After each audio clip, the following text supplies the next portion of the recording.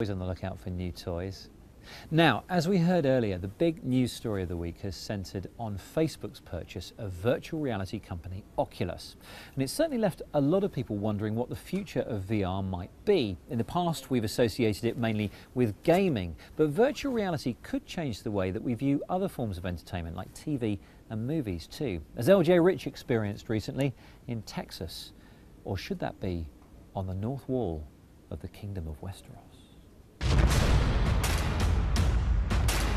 This is a virtual experience that promises to put viewers into one of the world's most popular television shows.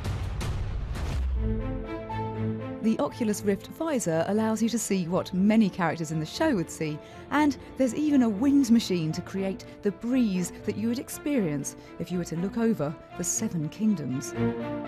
Facebook says its acquisition of Oculus will change the way we work, play and communicate.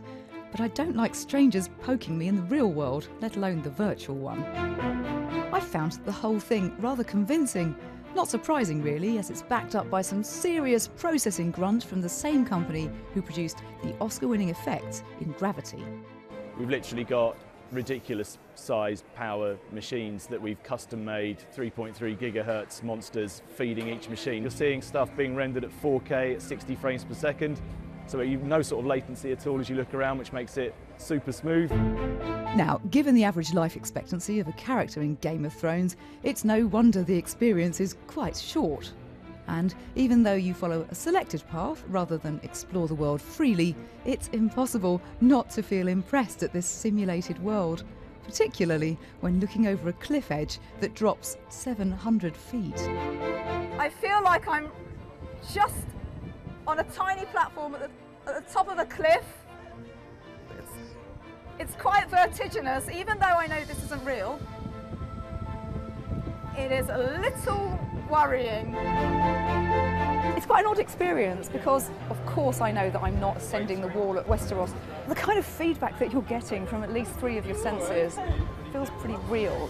It's cold, it's sort of rattly, and you're looking at something in 3D.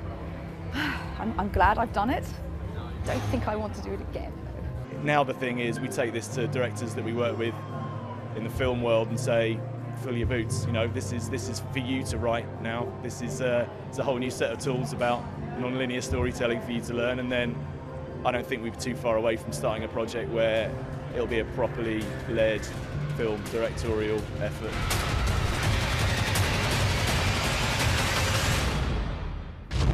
LJ Rich, and despite what you may think, winter is coming.